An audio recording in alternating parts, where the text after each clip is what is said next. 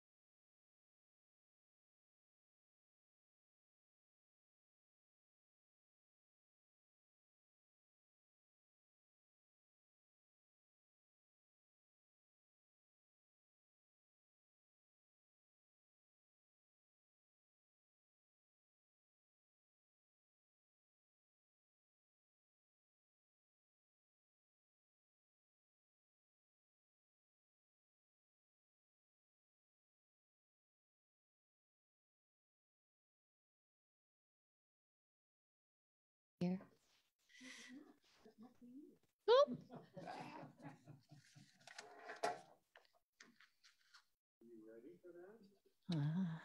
Yeah, we can all stand up. What? Okay, everybody stand up. Everybody stand up. Okay. You don't need to have the mic on me, right? You're going to turn that off. Sure.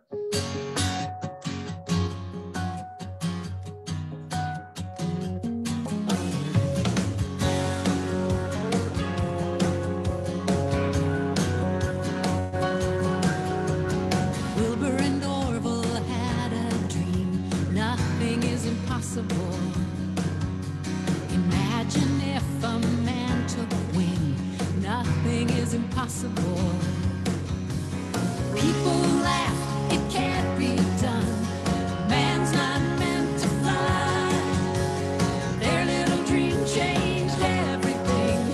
They dared to touch the sky. Nothing is impossible. Dreams are made to shine. When you blow by every obstacle and move like you're unstoppable, nothing is impossible.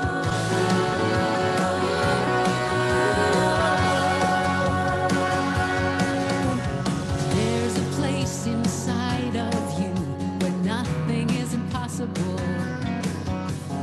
Oh, the great things you will do, 'cause nothing is impossible. You were born into this world with everything you need.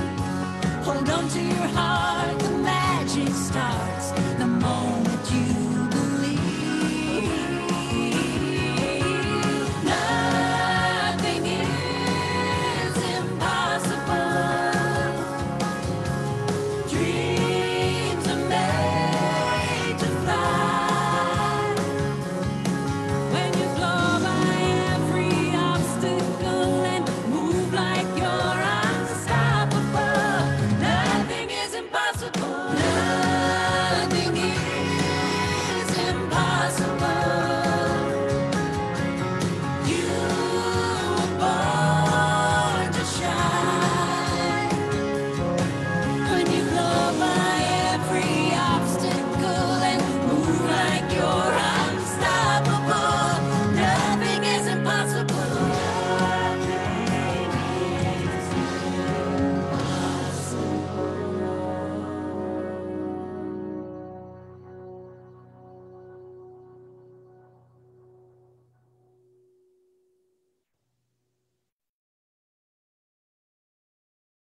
And good to see some faces we haven't seen for a while. It's exciting to have you with us. I am Mary Gabrielson. I am your minister here, and it is always my joy to welcome you to celebrate the truth with us here at Unity Center. So let's begin our time together with our statement of faith. There's only one presence and one power in the universe and in my life, God, the good, omnipotence. Okay, we have a brand new congregational affirmation. And we're speaking this affirmation because we are going to be calling a new minister. And we want to bring out the very best of us collectively as a community. So we can do it kind of slow and easy, but let's do it together. We at the Unity Center are a loving, diverse, inclusive spiritual community who come together to demonstrate and live the teachings of Jesus Christ by listening, learning, and powering ourselves and others. Now, that was really good for our first whack, don't you think? That was great. This is the time of the celebration when we take prayer requests. We lift up those that you would like us to hold in prayer. We ask that you give just the first name and the desired outcome that you're wanting us to pray with you. Yes, please. Peace to Uncle Bob's family. Okay.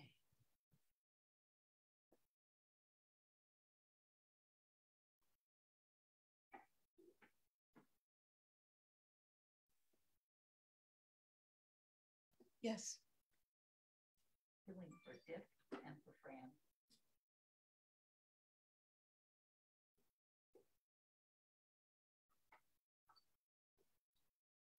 Yes, please. Healing for joy, gratitude for preliminary results.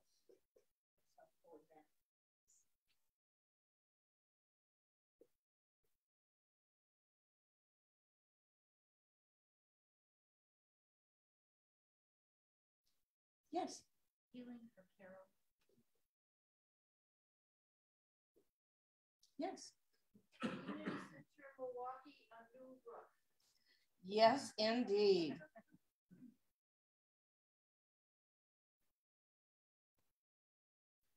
Yes. Healing for Dennis and Jenny. Good.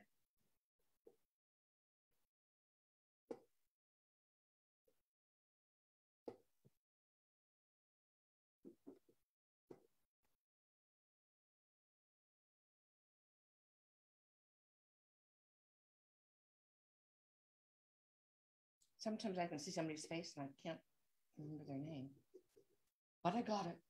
Okay. Anything else that we want to? Yes, please. A prayer for my son, that he is going to be happy with the future, selling our business, and that he finds joy and peace. Okay. That's Aaron.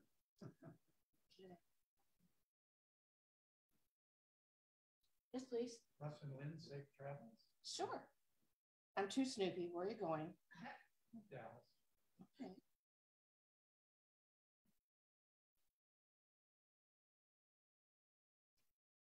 All right. Will you join me in prayer? As we come into this time together, we know the truth that God knows what we have need of even before we ask. And so as we are speaking these affirmative prayers, it has nothing to do with changing God's mind. It has everything to do with helping us to own the truth that we are speaking. And so we begin by blessing Uncle Bob's family in this time of crisis and passing of him. We hold the family in the light of God, knowing that God's peace and mercy fills each one. May they feel God's compassion so deeply that it enfolds them as if it is a warm hug. And Uncle Bob, we bless you on your way, knowing that you go forth to be welcomed home by God into God's great house and love. And for this, we give thanks.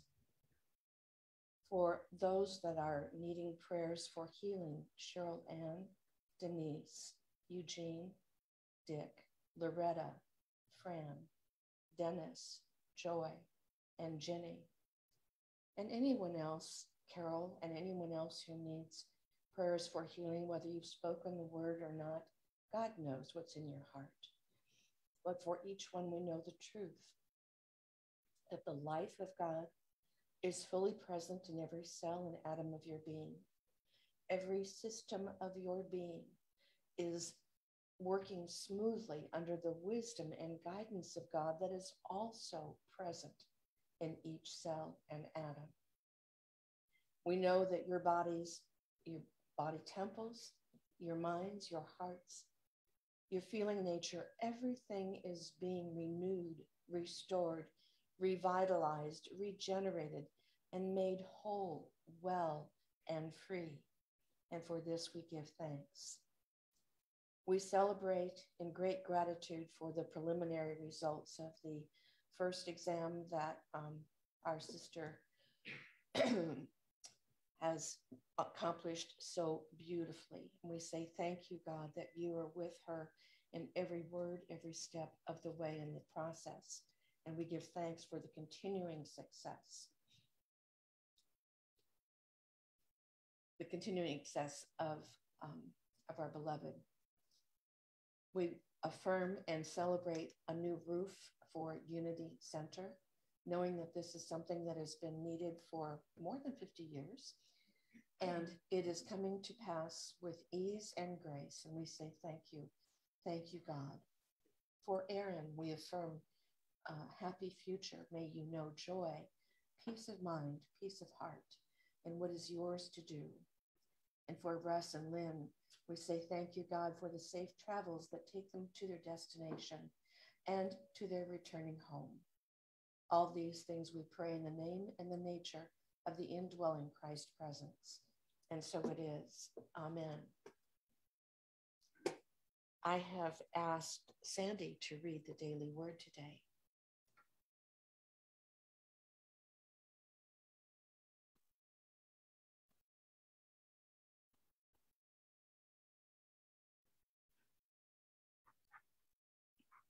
Good morning. Sunday, November 21st, grace. Grace is my constant blessing. I discover grace all around me when I open my eyes, my mind, and my heart to its presence. Grace reminds me that God's love is active everywhere and at every moment. Grace can be as quiet as a whisper. It's in the love I hear in the voice of someone dear and in the warmth and tenderness of a comforting touch. Grace is in heartfelt welcome I receive when invited into a friend's home. It's the bliss I feel when I know I truly belong. God is the heart of all grace, has goodness and kindness in action, always mine to receive and give in kind. My growing awareness inspires me to share the activity of God generously by calling it into expression. And now I commend you to God and to the message of his grace, a message that is able to build you up and to give you the inheritance among all who are sanctified. Acts 20:32.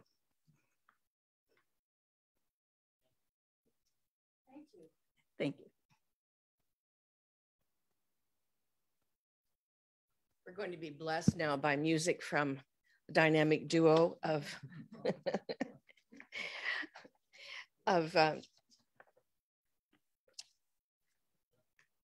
sorry, I've got three things going on here. I can't do it all at once. No worries. Julie and Doug, we're so happy to have you. And I had good fun with you when you were practicing before the service. Well, this is a song that I could never practice enough. You know what I mean? I could keep going practicing, but I really wanted to do it because I happen to know that it's one that Mary loves. I've only done it. Yeah, I guess I've only done it once on a recording last year. I don't think I've done it live, but I've got my trusty friend here to cover anything I need covered. So many things we can't control, so many hurts that happen every day, so many heartaches that pierce the soul, so much pain that won't ever go away. How do we make it better? How do we make it through? What do we do when there's nothing we can do? We can be kind. We can take care of each other. We can remember that deep down inside we all need the same thing. And maybe we'll find, if we are there for each other, that together we'll weather whatever tomorrow may bring. Nobody really wants to fight. Nobody really wants to go to war. Everyone wants to make things right. So what are we always fighting for? Does nobody want to see it? Does nobody understand? The power to heal is right here in our hands. We can be kind. We can take care of each other. We can remember that deep down inside we all need the same thing. And maybe we'll find, if we are there for each other, that together we'll weather whatever tomorrow may bring.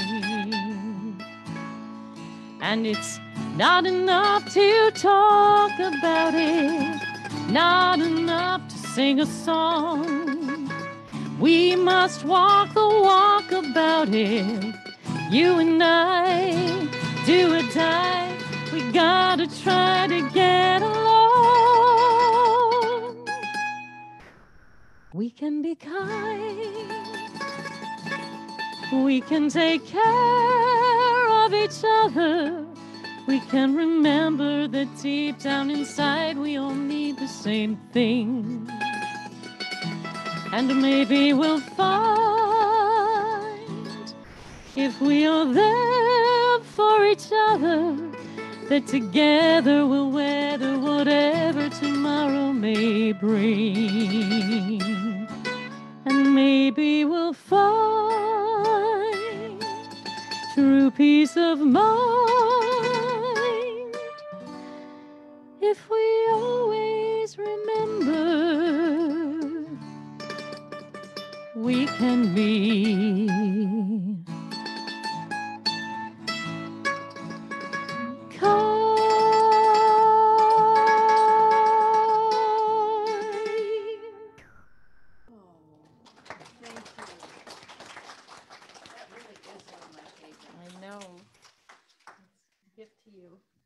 And a sweet gift it is. Thank you so much. That is really one of my very, very most favorite songs.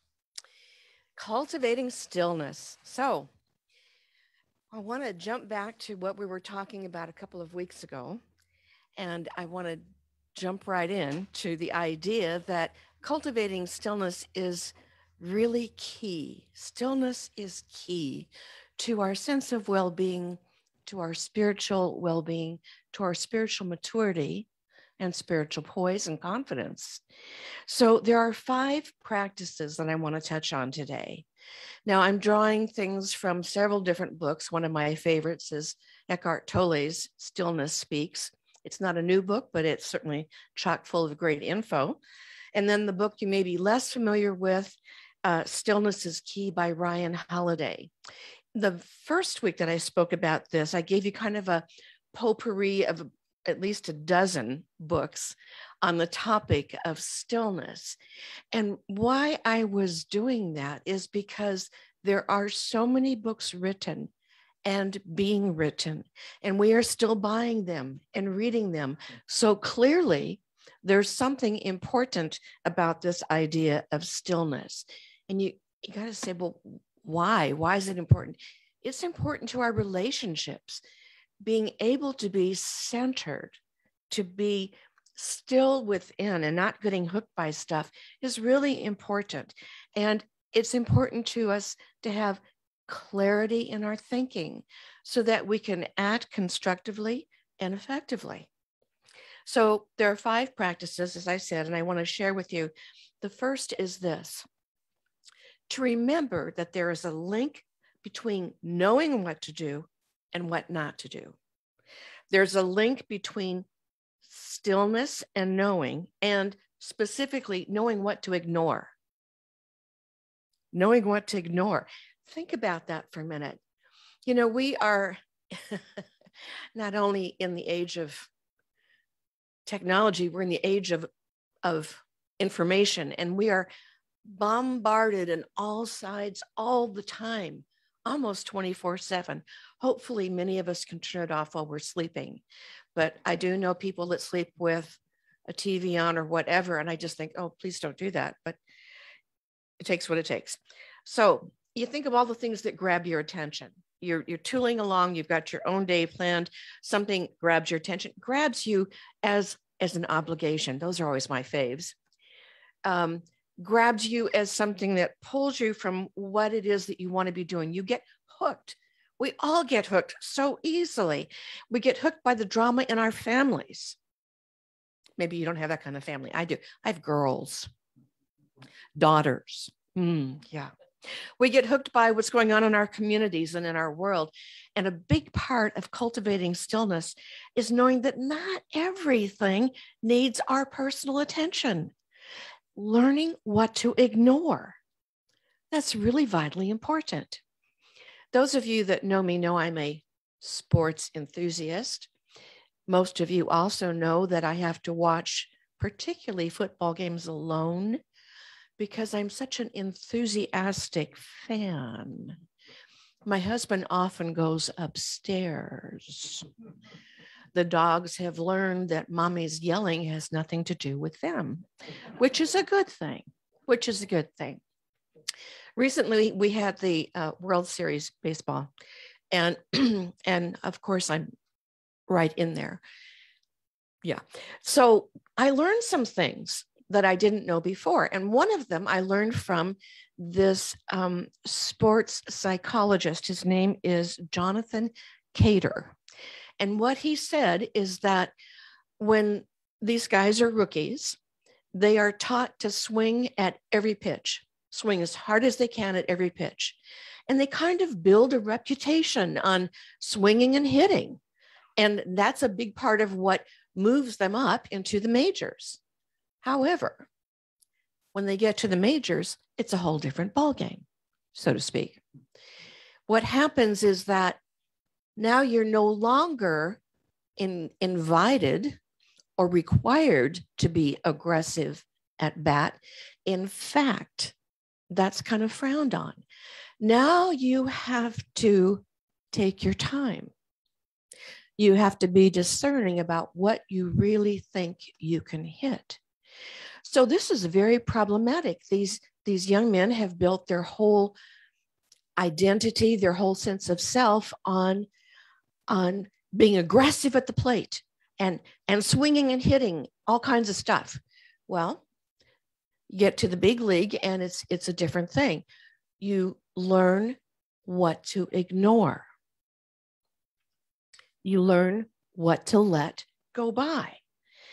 And I think that is such an important lesson for me because I tend to get hooked into all kinds of stuff that isn't even in my lane. I get excited about something and I just jump in. It has nothing to do with me. Nothing I can do or say is going to improve or make anything better.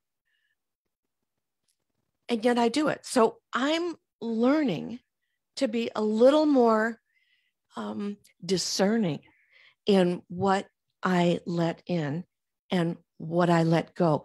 I'm learning over many years not to get hooked by stuff and that there's some stuff to ignore. So Mark and I have been married for 39 years. We're still working to see if it's going to work out okay, but we're trying. We're trying at it. But here's the thing. Some of the same issues that were there in the very beginning that were hard for me, they're still there. The difference is I have learned how important is it? Are these things that are going to make a difference in my day? Are they going to make a difference in our future? And you know what? I'm so pleased to know that 98% of the time they don't. So I can just kind of let them go by. I saw this really great line. It was in one of those little picture cartoons. And it said, we should be more like Teflon and less like Velcro. More like Teflon, everything slides off, and less like Velcro that hangs on to everything. So Ryan in his book says, ask yourself this, when you're feeling bombarded, ask yourself, do I really need this? Do I really want this? Ask yourself, if I say yes to this, what are the hidden costs? Now that's the line that has helped me discern how much I need to grab onto somebody else's business or some other issue. What are the hidden costs to me? Those hidden costs to me are the things that cause me to allow my stillness to slip away. Ask yourself if the future you looking back will be happy that you said yes?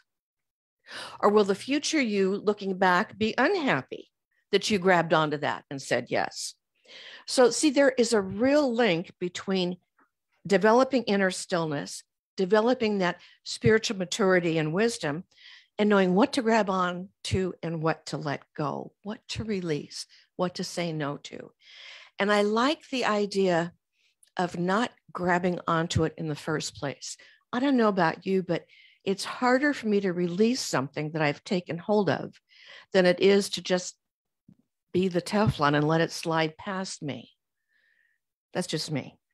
The second idea is practicing contentment, practicing the idea of enough, practicing the idea of enough.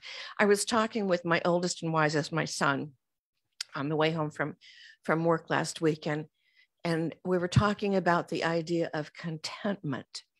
And I can remember one of my daughters, well, they're all dramatic, so I can't say which one it was, but one of my daughters saying to me, now she's married out of the house, "Mommy, life is so dull and boring." And I went, "What?"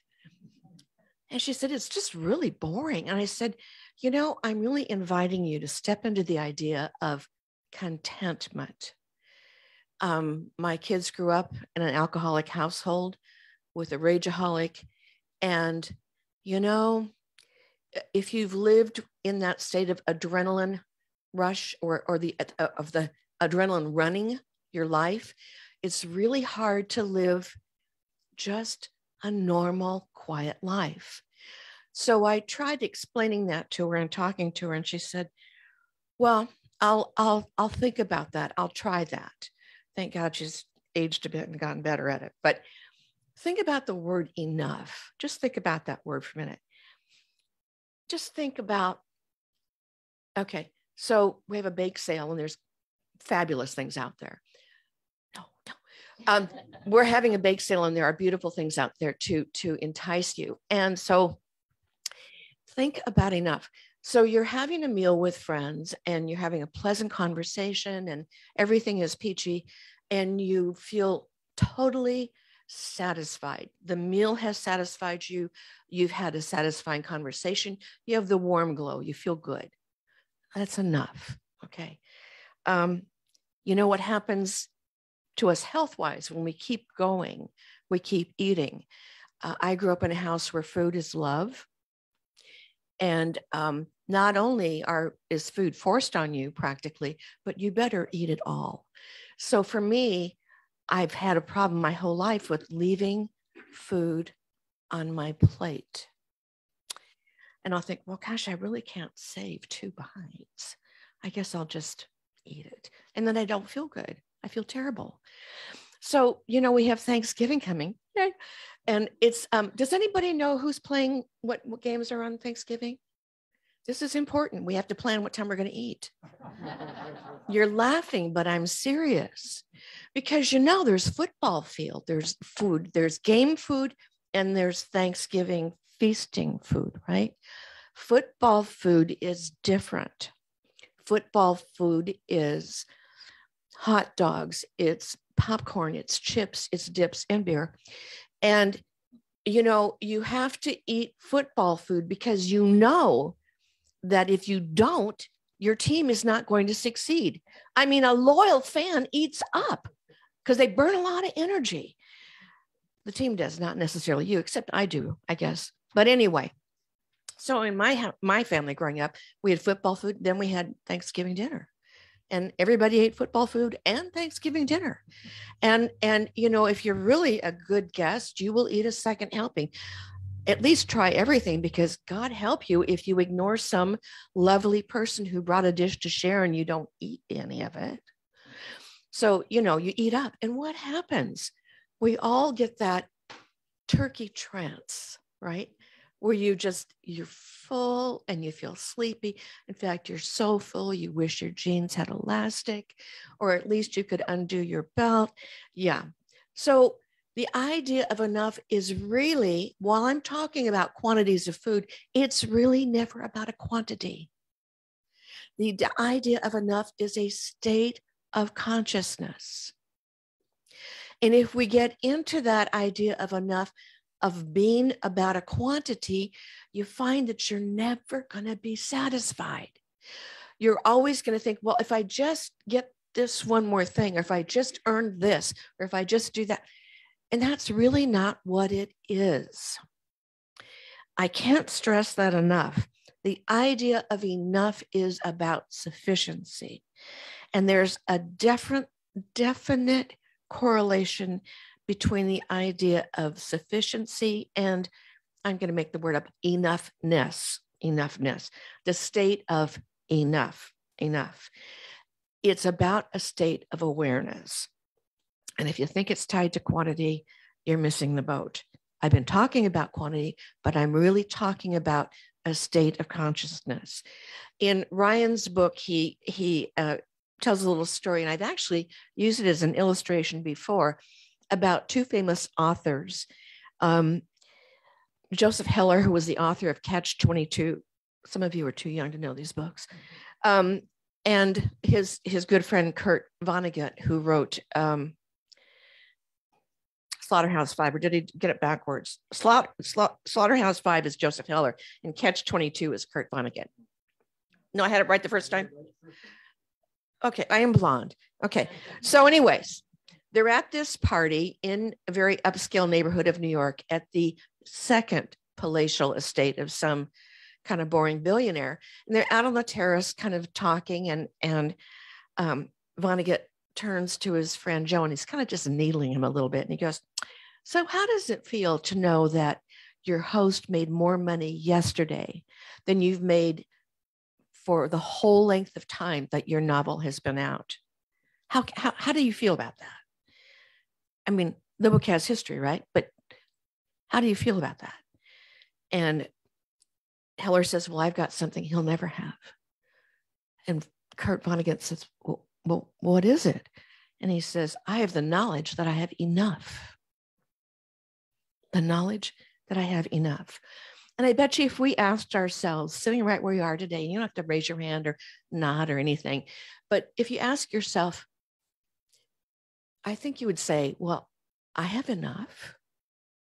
I have enough. Maybe you don't have the latest fashion, or you don't have the steak on your plate for lunch that you might want, but to say I have enough, that's huge. That's huge.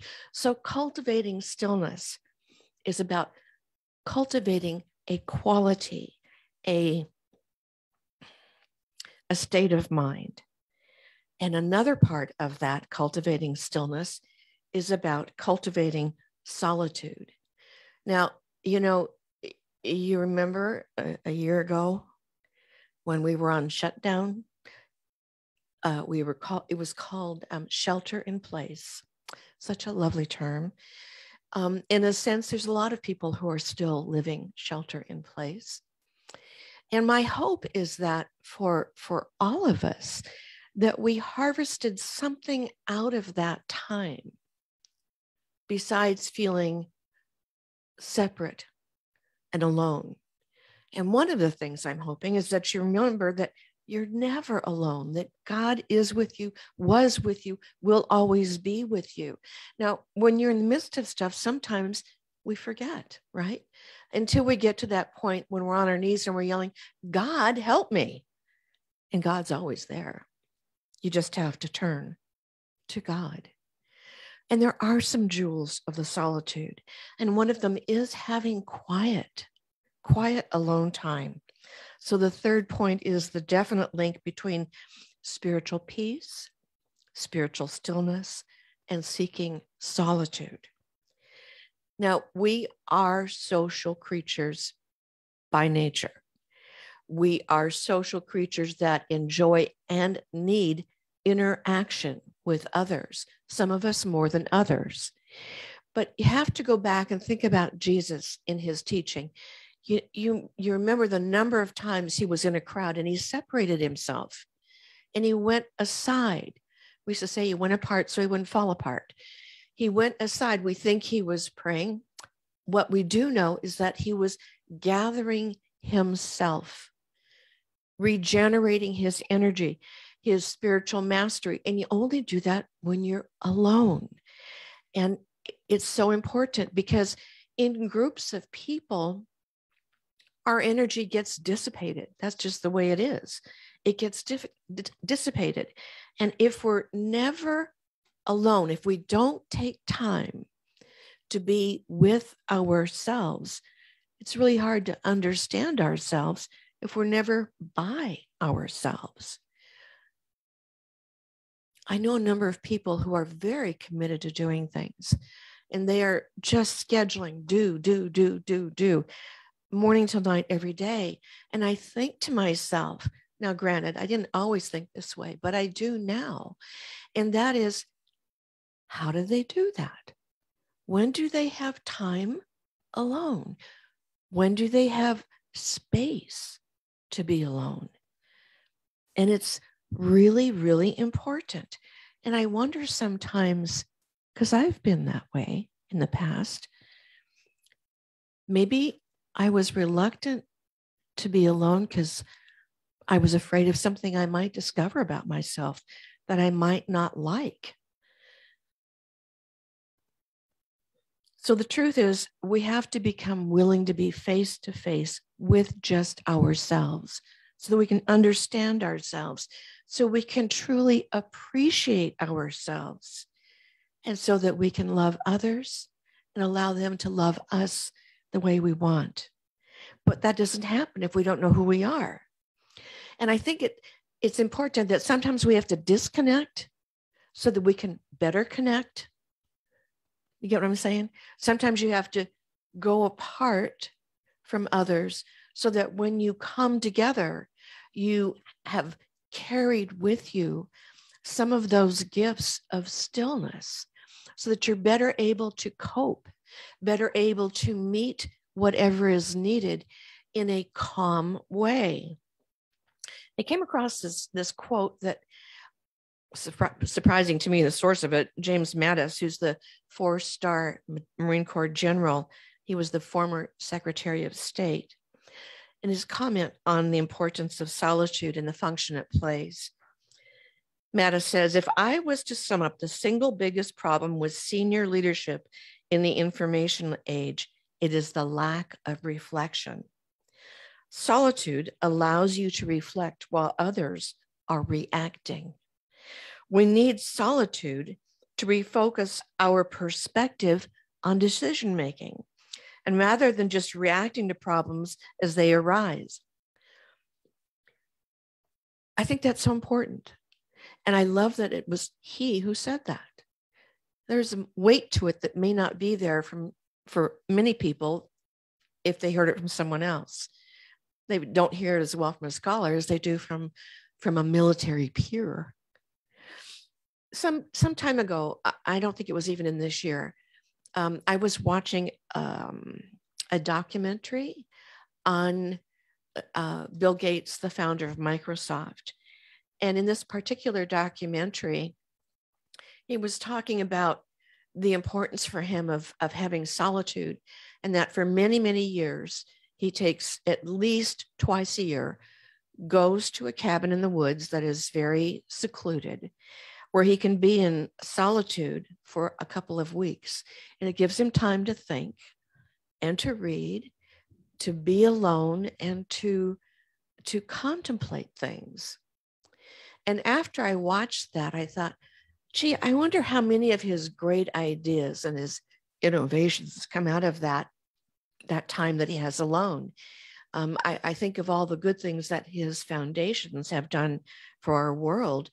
And yet he knows that he needs that time without mechanical noise, without media. He needs that practice of disconnecting, of giving himself time and space. Now, I know there are people in this room who will say, well, that's just not, yes? That's where he got the innovation or inspiration for his all his projects. Is through that, which is what I wondered, but he never credited that. But yeah. I read that or heard about that somewhere. Okay. Jen was saying that she read or heard that the inspiration for many of the things that he's done have come out of those times of quiet contemplation. And that makes a lot of sense to me. It really does.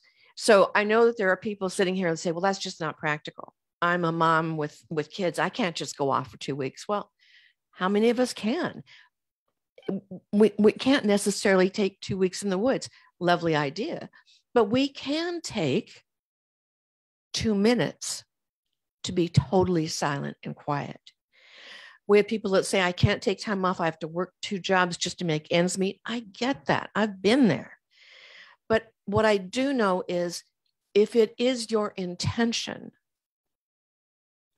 to experience peace of mind and peace of heart, if it is your intention to function in your world from a state of calm wisdom, then you need to set the intention to take time in the silence. Now, as a mom with young kids, which I was at one time, I found another mom or two to trade time with. And here's the thing, it takes discipline. Because when your kids aren't there, you think, aha, now I'm going to do the grocery shopping. And moms with small children know that grocery shopping with kids is not your favorite fun thing. And now you're so blessed that you can have things delivered. Oh my gosh. But nevertheless, you think of all the things you can do without the children there, but that's not the point. The point of the time is to be quiet, to spend the time in prayer and meditation in solitude. And if inspirational reading helps you get there, great. If music helps you get there, great. But whatever it takes, needing to come into that place of stillness. It's as vitally important as your daily dose of vitamins or whatever supplements you may take. It's more important than that even. So finding someone to trade time with is a great boon when you have kids and you can't take a break. Because I remember as a mom, you can't even use the bathroom without someone in the room or knocking at the door or crying because you're out of sight. I remember those days. That's why you have kids when you're young. Yeah. The fourth point is there's a definite link between cultivating stillness and having some sort of routine. Having a routine. You know, I didn't see a lot of people during the shutdown, as you can imagine, but I talked to a lot of people every single day. And one of the biggest challenges that people shared was that their routine, their way of life, their way of living that worked for them pre-shutdown was gone because they were now having to monitor their kids' schooling because the kids were schooling online. They were trying to work from home with children home. The whole idea of the routine that helps us stay focused and do what is ours to do, when it's gone, it's tough. It's tough. So if you feel out of balance, and we're past being locked down, but if you feel out of balance, take a minute, step back and say, well, wait a minute. Have I lost my routine? Have I forgotten what kept me in rhythm and balance? And when those things are gone, yeah, it affects everything. So when you're out of balance, when you're out of routine, everything feels more difficult versus when your life is in balance. We find it easier to have peace of mind and stillness when we have our routine. So you got to go back to basics and find a way to incorporate or create a new routine with some consistency. Because when you have that, you can relax into everything else. I saw this quote and I thought it was so perfect. When the body is busy with the familiar, the mind can relax. When the body is busy with the familiar, the mind can relax. And the last thing that I would offer up to cultivate stillness is a reminder. And it is to remember that we have a connection with each other. We are all part of this great web of life. We are truly connected. And I love that our spiritual practice has the name unity in it. We are one, but we're not the same. We come from different backgrounds. We've had different experiences. We have different hopes and dreams. And yet beneath all that, at the very core of our being, is oneness. We are the same. We have this shared human heart. We cry over the same kinds of things. We grieve over the same things. We hope, we dream in so many of the same ways. And that part of what happens when we grow and mature spiritually is that this idea of connectedness, our oneness, becomes a reality that is so much stronger than it was before. It becomes so vitally important to us. It's where we put our time and energy and where we put our talents, what we stand for, what we advocate for. Many, many years ago, at the church I served on Diamond Head, the astronaut Edgar Mitchell came and shared what he shared all over the country, I'm sure, about his experiences when he walked on the moon. And I think it was 1971 when he did that. He said that he had an instant global consciousness and a people orientation, and that he found that he had an intense dissatisfaction with the state of the world and a compulsion to do something about it. A compulsion to do something about it. He said all the squabbles, all the stuff going on seems so insignificant in comparison to the reality of the truth. The spaceship we call Earth calls our connection with each other to be the highest calling. And maybe that sounds a little Pollyanna-ish, but I know in my heart of hearts that when we live with that kind of belief that we are one and we are connected, it is so much better than any alternative. I know when we live with the kind of belief, the choices that we make in our day-to-day life do not just end up with us, do not just impact us, but touch the entire population. And when we live from that realization, we will be about transforming our world. We'll be about doing it with love.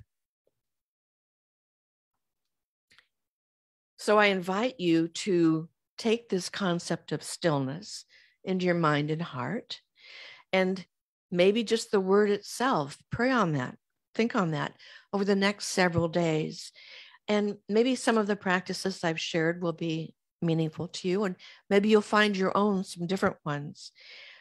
But what I want you to do is begin to practice and practice more deeply this whole idea of the inner stillness, the inner calm, because I want you to be the shiniest, brightest example of who you are, who God created you to be as a spiritually conscious person living in this human experience.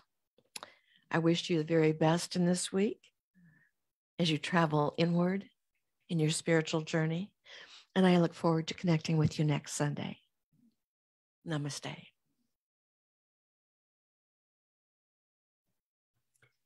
So let's prepare for a time of meditation. And you've been sitting still. You may need to wiggle and move a little bit so you can get comfortable. And as you do so, we turn within to that quiet place that we know so well. This is the meeting place with God.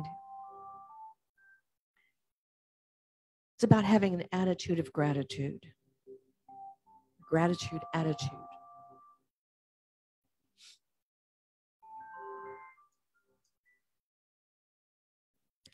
Reverend John Ramsey tells how in one church a certain person provided him with a rose boutonniere for his lapel every Sunday. Every single Sunday, he had a new flower in his lapel. And at first he was truly grateful, and then it sort of became routine, and then one Sunday it became very special. As he was leaving after the Sunday service, a young boy walked up to him and said, "Sir, what are you going to do with your flower?"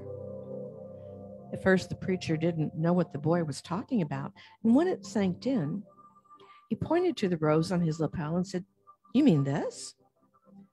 And the little boy said, "Yes, sir. If you're just going to throw away, I'd like to have it." And the preacher smiled and told him he could have the flower, and then casually said, "What you going to do with it?"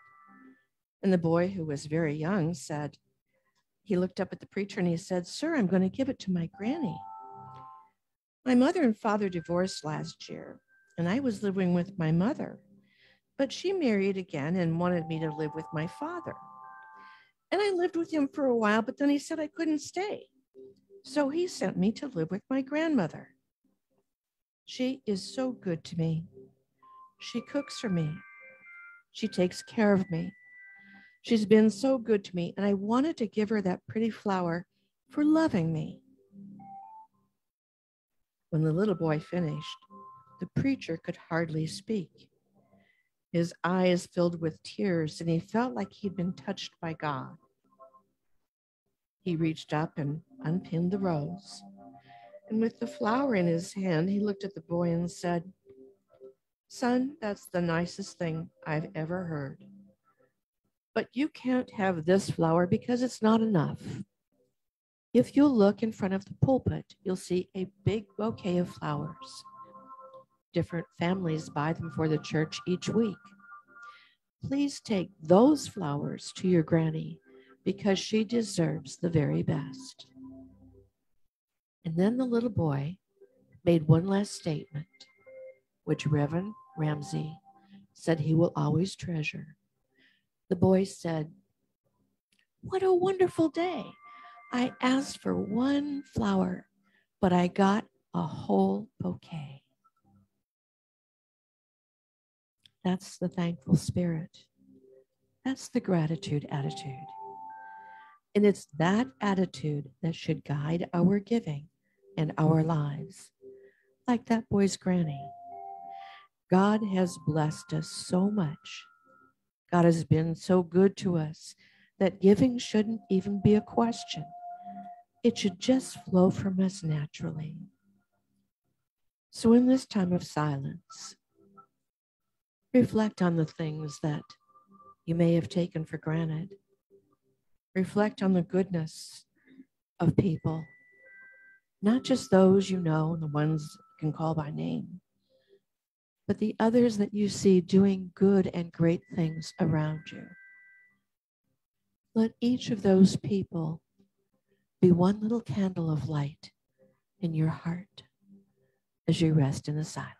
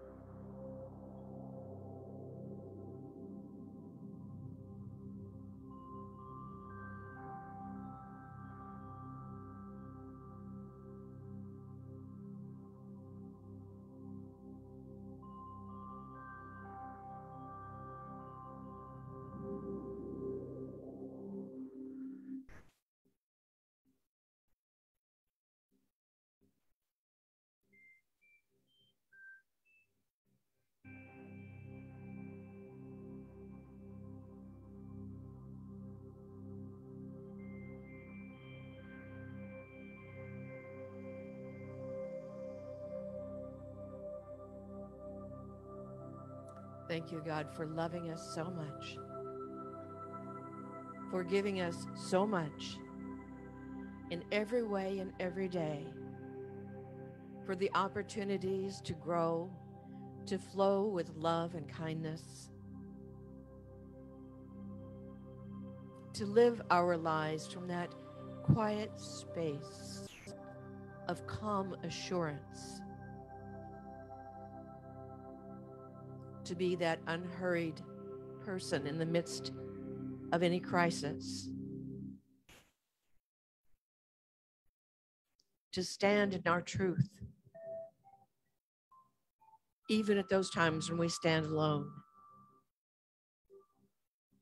and to know that despite what we often see, what we don't agree with, that you are at work in every situation, and that ultimately everything is working together for good, for this truth and our ever greater realization of it. We say thank you, God. And so it is. Amen.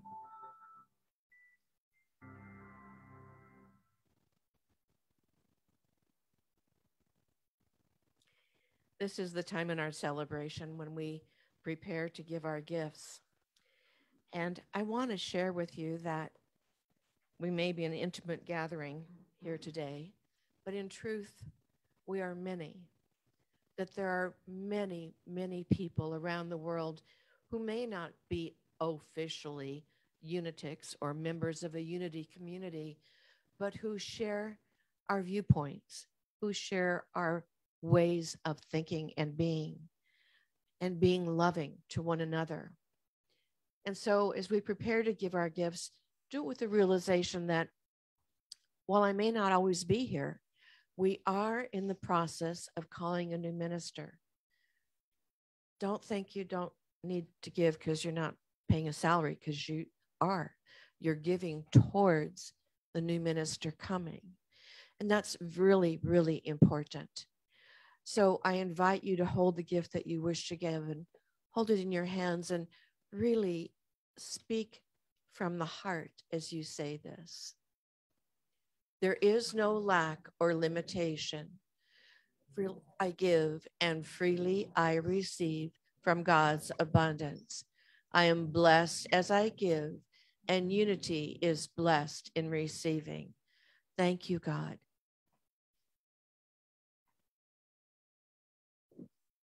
We have a thanks song that echoing is invited. Everybody's got masks on, so we're good with that. And Doug just suggested this song a few days ago, and I thought, this is perfect.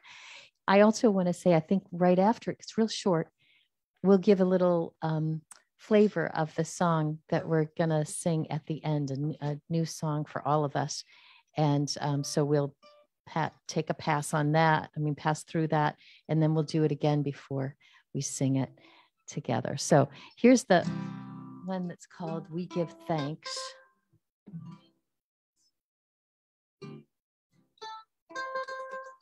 Oh, we give thanks for this precious day, all gathered here, those far away, for this time we share with love and care. Oh, we give thanks for this precious day. So there's a little space for you if you want to echo after me, so you don't have to have the words memorized or anything. There we go. Oh, we give thanks for this precious day, for this precious, all gathered here, and those far away, for this time we share with love and care. Oh, we give thanks for this precious day. I'm going to slow it down just a little bit and do it one more time. Oh, we give thanks, for this precious day, all gathered here, those far away, for this time we share with love and care. Oh, we give thanks for this precious day. Good job. And I think that would be a nice one to maybe do a little bit regularly. Here's one that we're going to be singing right before we sing the peace song. And, you know, I walked into a Unity in 1989, but I've never sung this song. I know. So we learned a new one. Thanks, Doug, for helping learn. This is in the Unity hymnal, and it's called Unity. So we're going to just give you the flavor of it so that it won't be quite as tricky when we come to trying to sing it. So and you're going to play the melody, and I'm going to sing the melody maybe, Yes. or just. And you know what? I won't even sing the words yet. I'll just get that melody in your head, and you can try to get that. Okay? I'll do it with you. Da da da da da da da da da da da da da da da da. Da da da da da da da da da da da da da.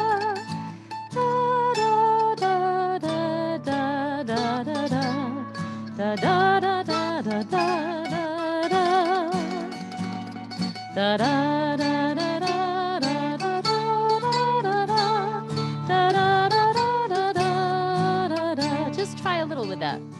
Da da da da da da da da da da da da da da da. Da da da da da da da da da da da da. Da da da da da da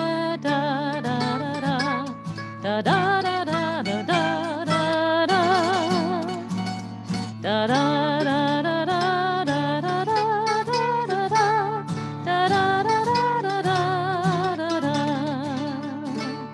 Good. So we'll come back to that with words, and they'll be up on the screen before the end of the service. You have more to. You're gonna. Kevin's gonna do it. Okay. Well, we're going to bless the offering, but you're going to give your talk about the roof.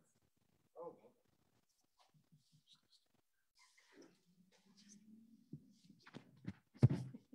Hello. Am I still on here? Yeah, I am. Okay, so we met with the roof company this week, and we have decided that it's time we have to replace the roof. And just 1 second. While he's doing that, I'm going to bless the offering. While Kevin's getting his props, we're going to bless the offering. Can we do that? We can bless the offering. Yeah, we sure can. So thank you, God, that we have the opportunity to give of our good. We send this gift forward to do your will and your work, that we may co-create a consciousness of heaven and peace here and now. And so it is. Amen. Okay. I just have some effects here to show you that the roof is really beyond patching at this point. It really does need a replacement. There's so many seams that are just completely broken open, and so many cracks in the rubber after 50 years that right now we're really in danger of having the actual materials that are below the roof to just start to rot out. And if you look around here, you'll see places where we've had leaks, and a lot of these, there's a lot of new tiles in here that just hide the fact that we've had leaks before. But it's time to do it. Right now, we feel like we have about 2/3 of the money to pay for the roof, and we have a finance plan to basically pay the rest off in a maximum of 3 years. And I just want to speak to you to realize that if you want the center to still be here, and you want the center to be in sturdy shape, that just continue to give towards that cause, because it will take a few years to pay off the balance, but I'm sure that we're going to do it, or we would not be going through with the plan. And if you have any questions at all, take a look at the pictures, and also see me after church, if that's okay. Thanks. Okay. we're going to get ready to sing our new song. And it's not a new song. I know that Russ and Lynn were probably singing the words with me. We used to call it the Unity Fight song because it's UNITY, you know, like you do when you're at a game. You know, yeah, I do. It is why I love it. So anyway, quickly before we do our song, Life Journey Group meets second and fourth Monday nights from 6:30 to about 8:30. Cindy Whedon is facilitating. We have a new book coming up.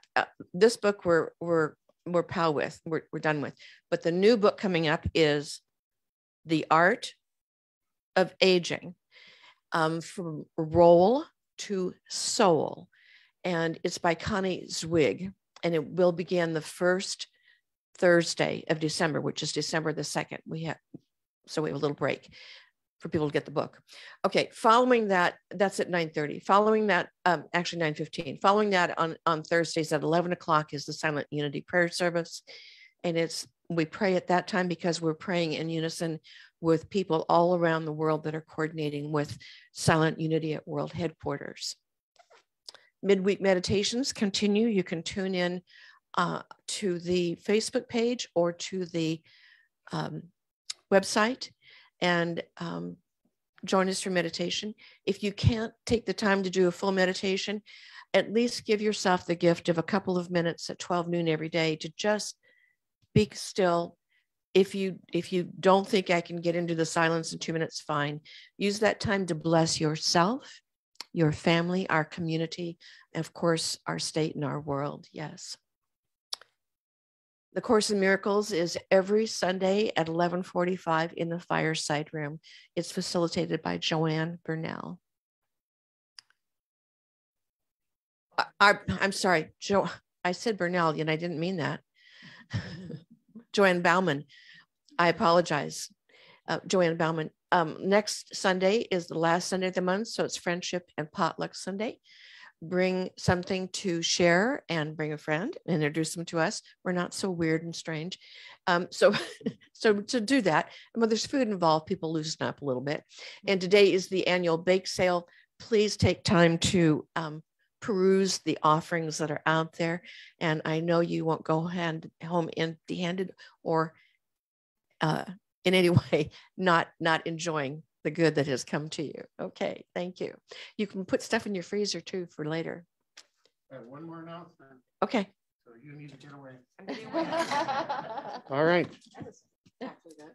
Yes. I have a special proclamation to read here. Excuse me.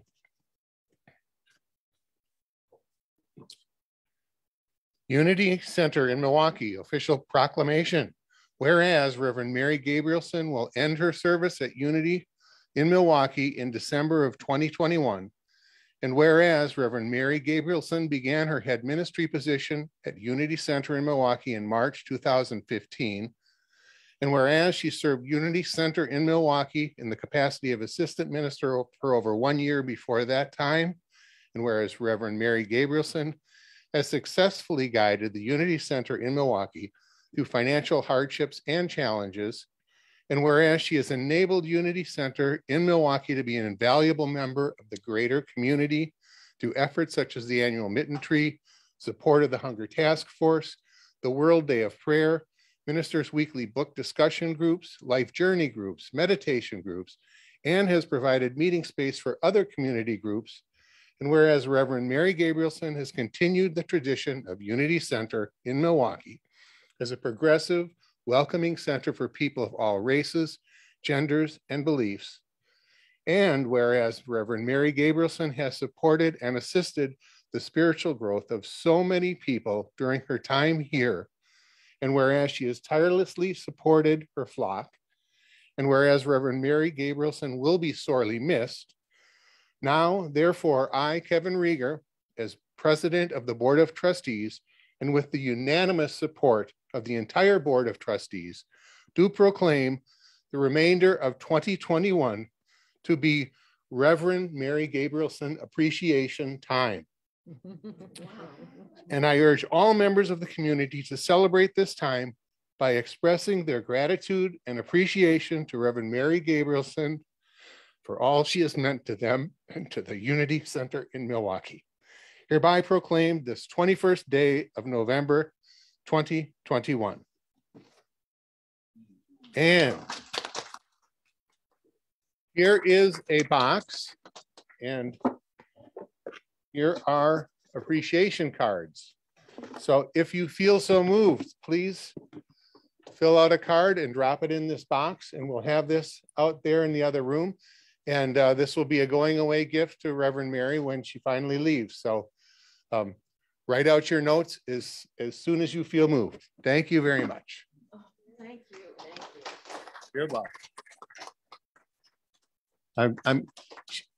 It has just the effect on her that I wanted.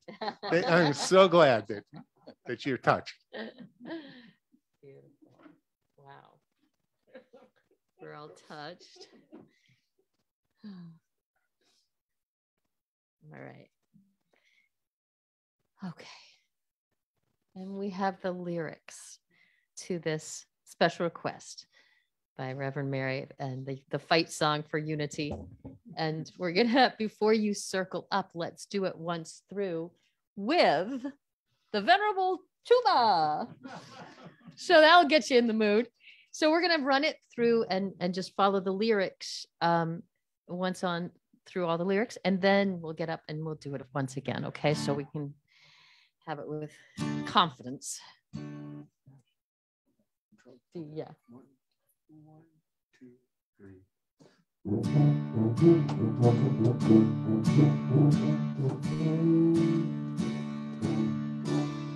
We follow Christ, the unity way, the way of study and prayer. When help we need, to him we turn and find him always there. U-N-I-T-Y, unity. We love the truth that makes us free. We broadcast a message of truth, light, and love. We live with God in unity. We glory in our unity growth in body, spirit, and soul, to see the Christ in everyone that makes us well and whole. U-N-I-T-Y, unity. We love the truth that makes us free. We broadcast a message of truth, light, and love. We live with God in unity. First, can we give him a hand? I might not have every single note on that one, but I'm doing my best. You sound great. So this is a circle up time. Yeah. And then we'll do it again, and we'll go right into the peace song that actually you're going to play from there. Yeah. So we're going to make our circle. There are monitors that we can all see from our circle, and we're going to sing this with gusto.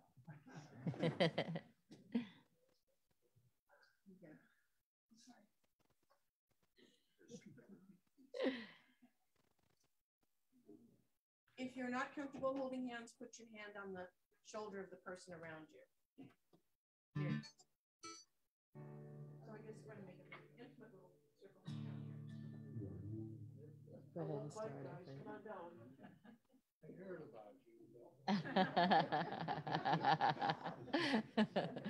We've all heard about Mark.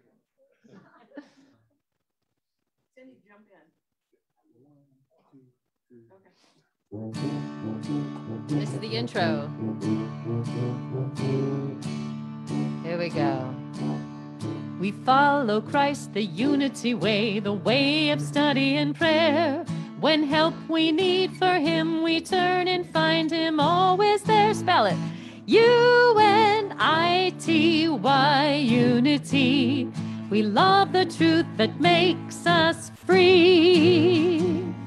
We broadcast a message of truth, light, and love. We live with God in unity. We glory in our unity growth in body, spirit, and soul, to see the Christ in everyone that makes us well and whole. U-N-I-T-Y, unity. We love the truth that makes us free. We broadcast a message of truth, light, and love. We live with thought and unity.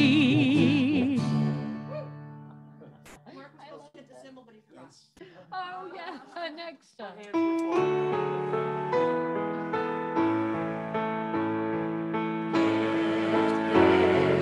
Peace on earth, and let it begin with me. Let there be peace on earth, the peace that was meant to be. With God as creator, family all are we. Let us walk with each other in perfect harmony. Let peace begin with me. Let this be the moment now. With every step I take, let this be my joyous vow. To take each moment and live each moment in peace eternally. Let there be peace on earth, and let it begin with me.